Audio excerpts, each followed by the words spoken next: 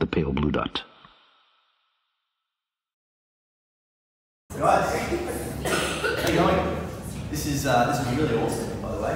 So I actually grew up in North, which is not too far up here, but funnily enough, my partner and I, we now live in Chelsea Heights. So I took a plane here, and I'm adjusting to the time difference, so it worked really well.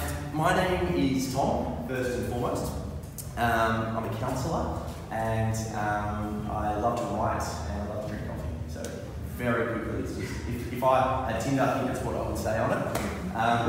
What we're essentially here to talk about today is quite obviously purpose. So finding a bit more direction in life. And this is something that I struggled with for 26 now, so 5 years. I really failed to get a grip of how I was trying to orientate myself in the world. And basically it all started when I was 21. So I wanted to be an AFL player from like 6 years old up until about 21. You know, I identified myself as an AFL player. You could not have Tom and AFL, you know, without each other in the sentence. It really like was a part of me, looking back on that one. And you know, when you're so attached, like when your ego is so attached to this identification, anything that, or anyone that kind of tussles with it is, it's very intimidating. And so I tried my luck down at VFL, and you know, I really was kind of living an illusion a little bit. Like if I'm just going to be honest with you, I probably didn't have what it took to you know, play in the AFL. But that doesn't matter. Don't tell anyone says that. So I get to the VFL and I get cut halfway through, and it just broke me. You know, I was just crying all the way back. I hadn't cried in years, not because I was walking anything, but I hadn't cried in a very long time. And it was really quite fascinating to me because I never thought, you know, I'd be interested in, I mean, looking back, I was semi-interested in psychology and philosophy and all this sort of stuff, but, you know, if you had asked me again, it would all just be about football. And just when I was playing, I'd kind of sleep with the ball in my hand. It's very strange. It's not a fetish, I guarantee, I still don't do it. But, yeah, it was all these, you know, it was very strange. So what came from that, and there were a bunch of other things in life that were happening as well, was just kind of poor timing. And my brain just exploded, my mind, I should say, just exploded, and I developed all these intrusive thoughts, you know, incredible OCD, panic attacks, a bit of agoraphobia, but I just didn't understand myself. And I think what really happens, which is really important for your consideration, when we have an aim, and when that aim is taken from us, if we're not aware of it, or if we're not, you know, conscious of other things, we can lose ourselves, and that really happens to me.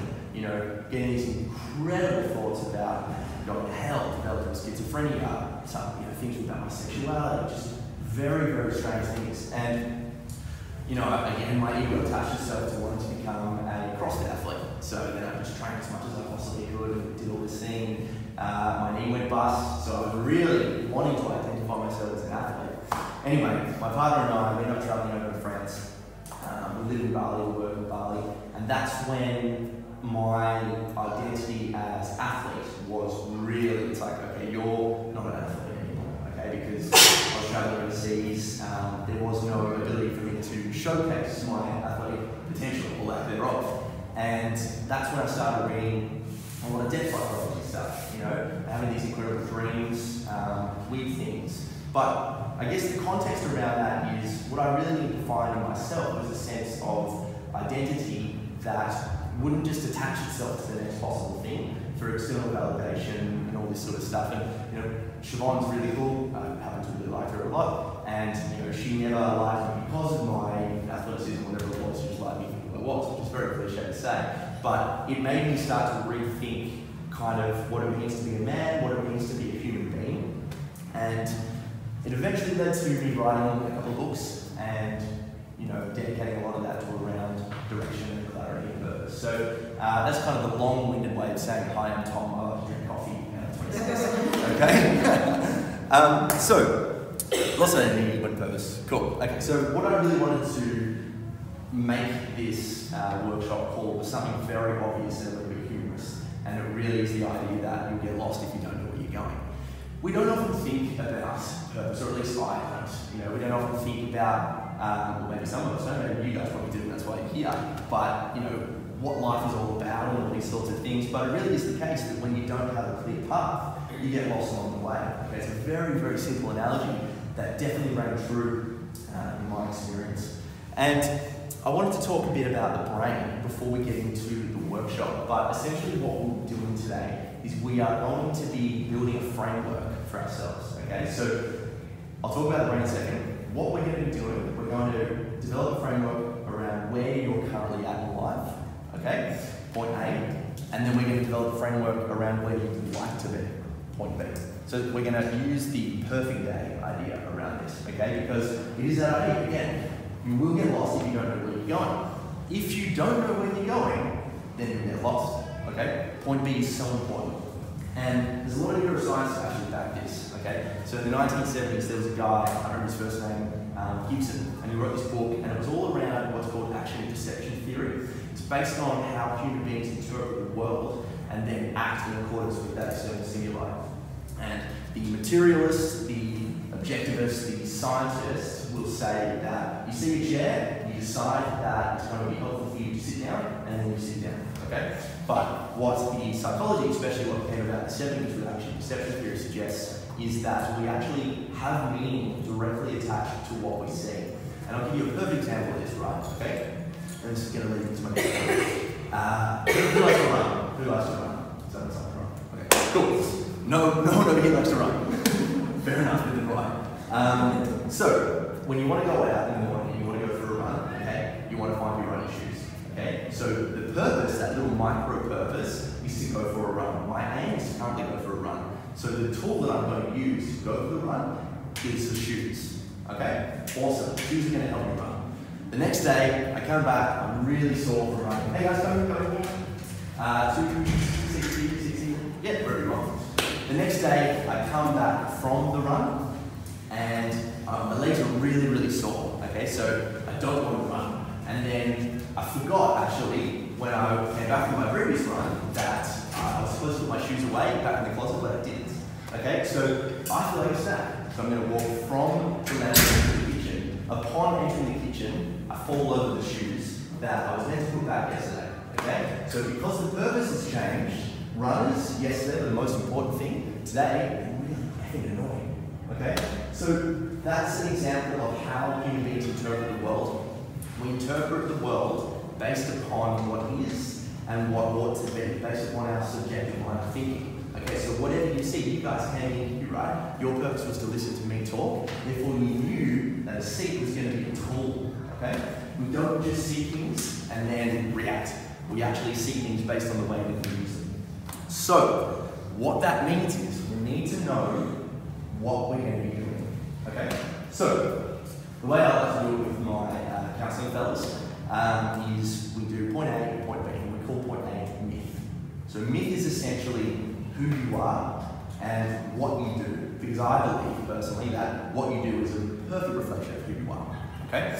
So, your myth, and there's a lot of research that suggests that writing, expressive writing, specifically writing about secrets or traumatic events, things like that, can really, really boost not only your mental health, but your physical health as well, your immunity, your immune function. So that's really important. So it's very good to have a clear framework of what you are and where you need to go. Another example before we get into it, and please just tell me if I'm talking too much. I'm just fascinated by this stuff. But when you think, actually, we'll do an exercise. You guys will just close your eyes for a second. Close your eyes. And I want you to think of a childhood memory. And opening your eyes. Would anyone like to share what that childhood memory was? No one want to share it? Okay, I'll share one. The first thing that popped into my head was, genuinely, was when I was in kindergarten and I weighed my pants and then everyone laughed. Okay? I've gotten over it, don't worry. But it's the first memory that comes to my head, and I can guarantee that the first memory that came to your head would have been an emotionally significant memory. Okay? A really good exercise to do is, if you have a memory that's painful, that was prior to 18 months, before, like longer than 18 months ago, there's probably some attachment to that that's worth working through, okay? But essentially, the function of memory is to help us negotiate the uncertainty of the future. So we are always thinking ahead. We're always trying to map the uncertainty of the future. We're always trying to figure out what's behind the proverbial corner, what's around the corner, okay? So literally the way we have evolved is to interpret the future. And what's so incredible, you know, Shakespeare said it really well. He said it was the best of times and it was the worst of times. And I learned that from The Simpsons, and I've never let it go. But what's so good about that idea is that life is good and life is bad equally all the time, okay? And what's so good about our current age is that the privileges and the opportunity that we have as people that live in Melbourne, pleasure towns, we can literally do anything. But because we can do anything, we don't know what to do, okay? I was reading Brave New World by Aldous Huxley, and in the foreword of that book, there was a guy that wrote, if you haven't read that book, I really strongly recommend you read it, it's really good. It's basically this dystopian future where everyone takes this sober pill, and because they take that pill every day, I'll just draw a couple of similarities based on the way we live, but because people take that pill every day, they don't mind doing the most mundane work. It just doesn't worry them. They're just happy all the time, okay? And the guy who wrote the foreword to that book, there was a quote that stood out to me, and he said, in a world where everything is available, nothing has any meaning.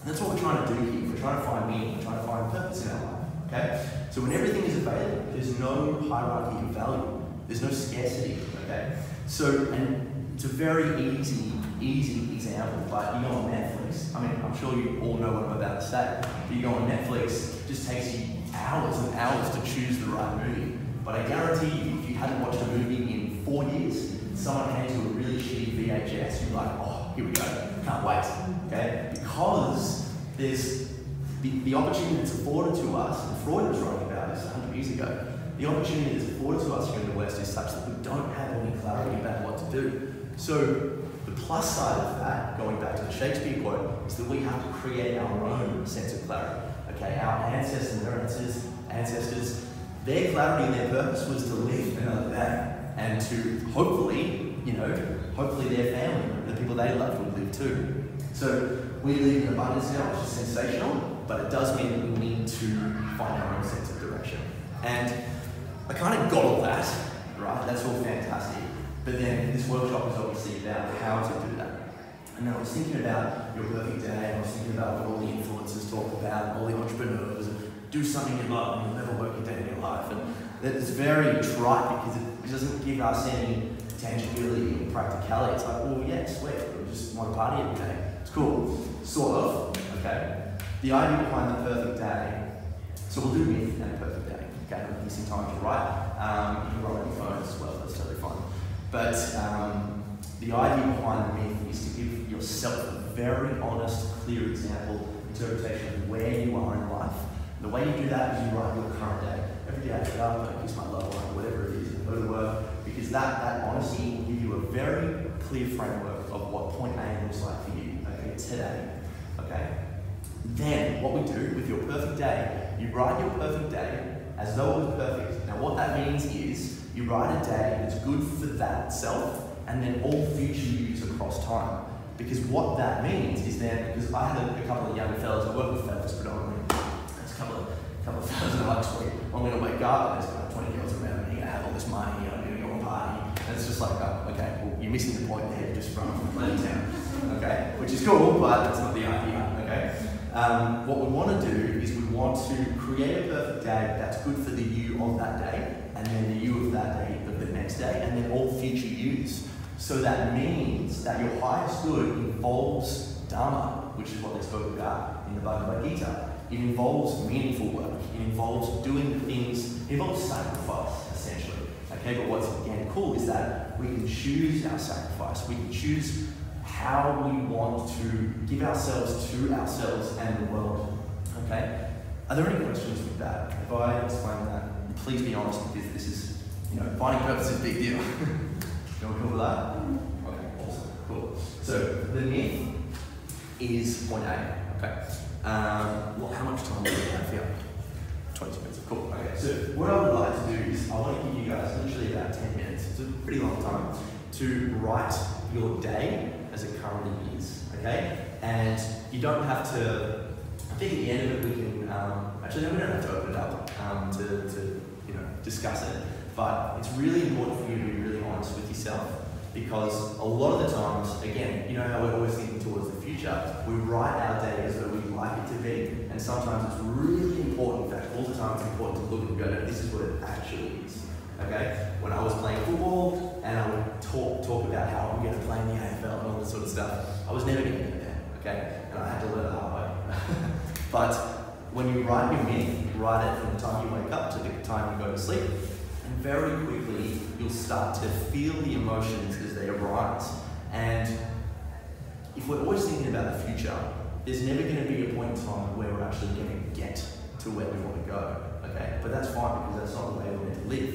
We're meant to live in this continued state of positive emotion, getting us towards a goal, okay? So what we have to do is, when you get to your perfect day, by that time already, just by the pure reality that you're a human being, you would have already started thinking about the next big thing, okay? Which is really, really exciting. And then my only request to you guys after this workshop is that you protect that, and you actually tell yourself that I'm worthy of living this life, because that's when trauma and stuff comes into it. That's when we start to have a look at what limiting beliefs are holding us back, okay? Does that make sense? Excellent. Right, so I wish I had some music or some meditation music.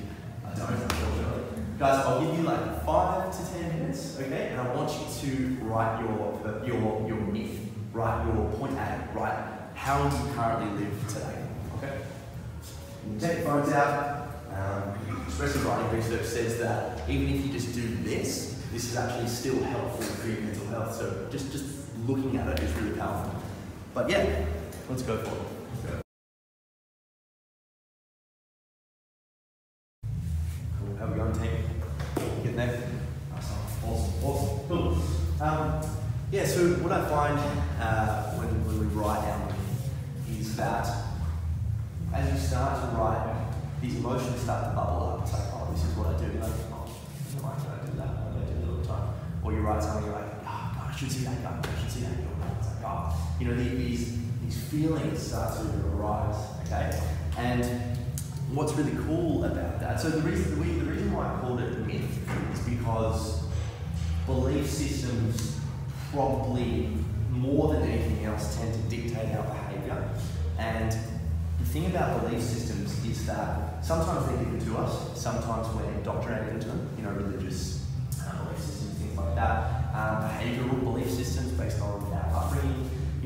Between the ages of 0 and 5, 2 and 5, around that time, the out part of the brain is responsible for analysing and rationalising hasn't formed. So when someone says something to us, or yells at us, or does something, you know, imagine what people go through when they're abused, we take that and internalise that and be like, oh, that's because I'm a bad person, oh, that's because I'm a shameful person, or I'm not good enough, or all that sort of thing. So, because we haven't had the ability, if I just got slapped in the face right now by one of you, I'd be like, geez, you're having a bad day, or did I say something wrong? So all the what if thoughts, I'm starting to try to figure out what the hell just happened. That's what a what if thought does.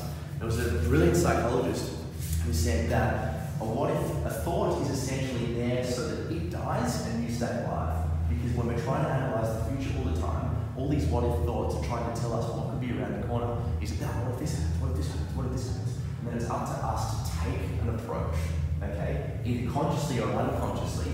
Unconsciously, we'll take a lane based on how we've lived in the past, which for a lot of us, especially is not how we want to live. Or consciously, we'll be like, no, that's actually probably not going to happen. The last time I public spoke, I didn't have a panic attack, so I'll probably do it again. True story. So that's kind of what a what if thought does. But what's really cool about writing your story is it's a representation of the myth that you live by. Okay, this is your belief system. Okay, and depending on how truthful you are, that can be really cool if you're living a conscious life, or it can be really challenging.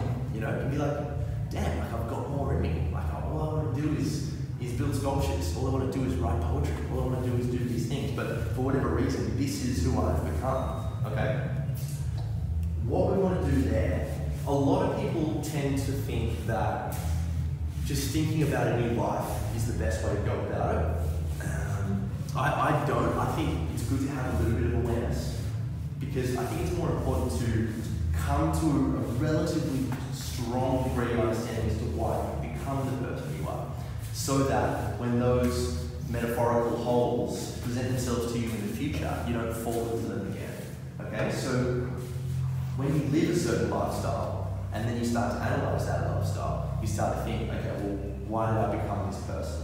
And then very quickly, just give yourself this is an idea around meditation, but what you can do is start to think about when you started living like that, when you started to believe these things, okay? I wouldn't recommend you go so far into it, because then you can start to ruminate, which is almost by definition a depressive episode.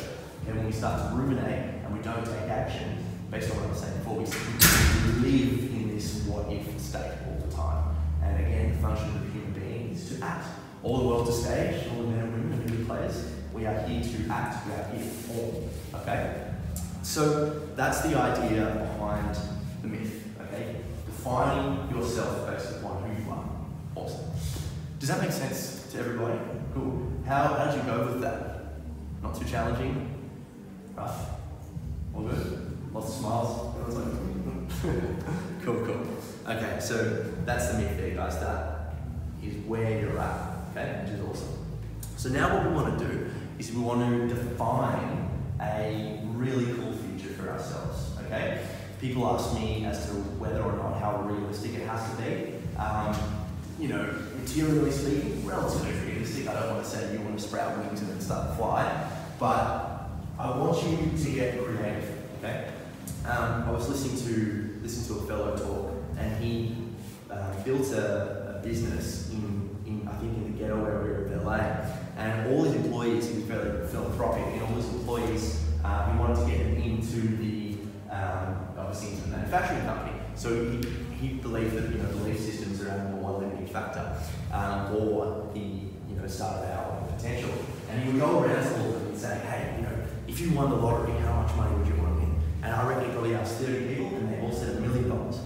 Now, $1 million isn't nothing, obviously, but it's just very interesting to get 30 people's approaches as to how much a huge amount of money is, and that's just the same number all the time. So just little things like that, you start to think about how easily influenced we are to believe certain things.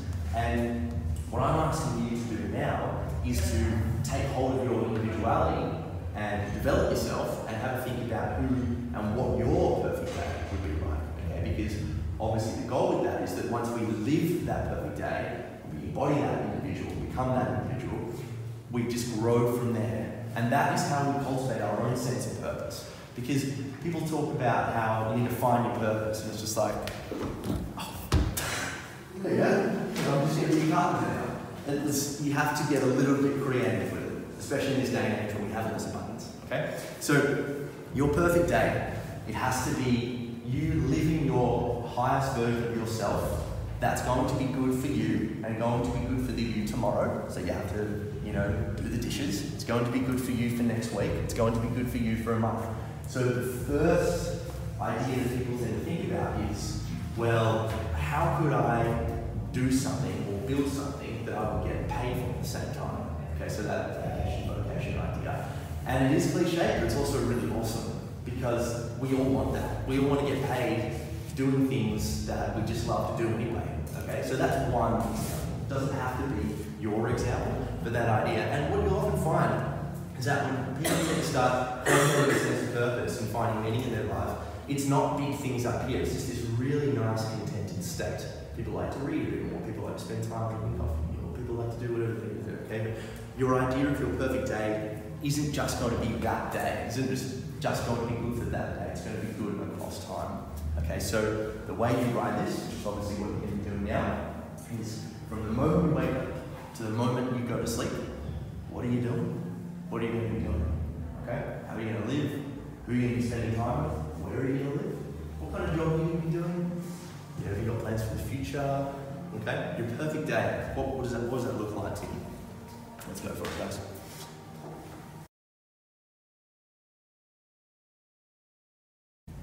Cool, guys. Alright, so what we'll do, I wanted to bring this back to the idea. If you haven't finished yet, please, by all means, finish it tonight or finish as soon as after you have a donut or something. For me, I have one of those myself, I've tried it. So You know that age-old idea, or the adage, I suppose, that you buy a blue car and then all of a sudden all you see is blue cars. Okay, that classic idea. Okay, so this is what we're talking about when it comes to cultivating purpose. Okay, the way, again, that the brain works, akin to our example of the runners with the shoes. Okay, they become tools and obstacles depending on where you're headed. All right, so you now have become someone that drives a blue car. Okay, so that blue car is very meaningful to you. So you see it everywhere. Okay. The best thing about the brain, this is just blew my mind, when I really got a grasp of this sort of stuff, is that because the world presents itself to us in the form of tools and obstacles, the clearer your perfect day is, the more you will literally start to see the world based upon what's going to help you get there and what's going to hinder your ability to get there. That is the way the brain works. Okay, the neuroscience behind that is absolutely clear. Mirror neurons came out in the 90s and people started to figure out that we attune ourselves to different people, okay? So when you say, for example, that you write down your perfect day and you want to be a billionaire, and that's fine, like please, by all means, become a billionaire, that'd be awesome. And then give me some money. But if you want that, you'll start to see who's going to help you and who's not going to help you get there. You'll start to be a little bit more tuned in to when you watch entrepreneurs talk on YouTube. You'll start to be a little less tuned in to when people say negative things and pull you back. And a lot of people talk about how when they really gain a strong sense of self, they moved away from their social groups and they became more connected with other people that were all the same kind of thinking. Okay, so that idea that you see blue cars everywhere because you yourself now have one and it's very important to you. When you have a perfect day, everything that is important that's going to get you there is going to present itself to you. We don't just see things, we see things that are going to help us or hinder us. And it just blew my mind when I read that, because it was just, it's almost, and this is where the beautiful crossover with one of the interlining similarities between spirituality and science exists, is because people feel like when God spoke to them, for example, that they had this mission, they feel like they were doing God's work, they felt like they were living this life they're meant to be living. That's actually true in both scenarios. Okay, so the clearer you are about where you're going, the more you just will feel like you have been given this, even though you've actually cultivated yourself, which is absolutely phenomenal. Especially in this world of existential loss, because we have all these opportunities, we just don't know what to do with them. So if you take anything from this workshop, it would be to have a think about your Netflix account, or maybe have a think about what TV shows you want before you jump on there. But also have a think about how clear you are with where you want to travel and where you want to go and who you want to be in life. Because the more clarity you have, the better and the easier it will be for you to get there. Okay, so that's it, guys.